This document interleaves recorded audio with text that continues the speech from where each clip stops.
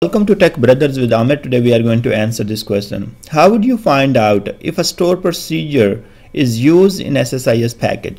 So let's go to the SSDT and create a package with the store procedure.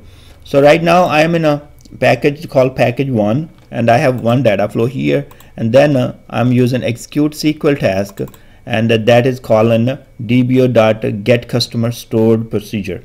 So we know that this store procedure is used, but if we haven't provide the annotation right here, or there are tons of other tasks what we have here, maybe we are using the store procedure inside the data flow task, and further we are using OLEDB source.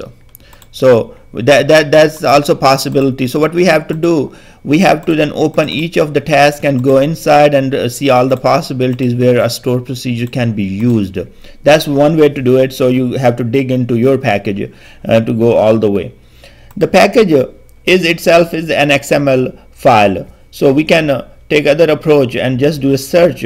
If I will go and right click on the package, I will see the view code. So I can click on the view code, and from here I can press Control F, and as we are looking for get customer store procedure, so if I will write it here, it will take me to the line where it will find that object.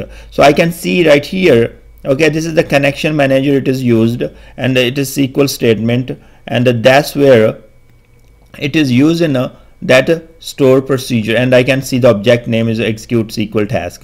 So I would know right away which task is using this store procedure.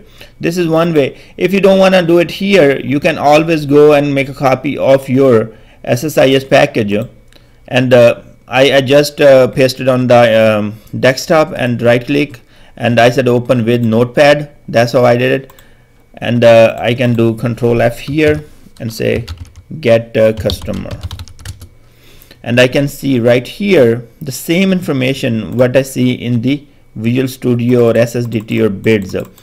So that's the way you can find if your SSIS package is using store procedure. You can do the same thing for function. You can do the same thing for a table name and all that. You can search this entire file in the SSDT or bids by just right clicking and go into the view code, and then you can search as it is an XML file.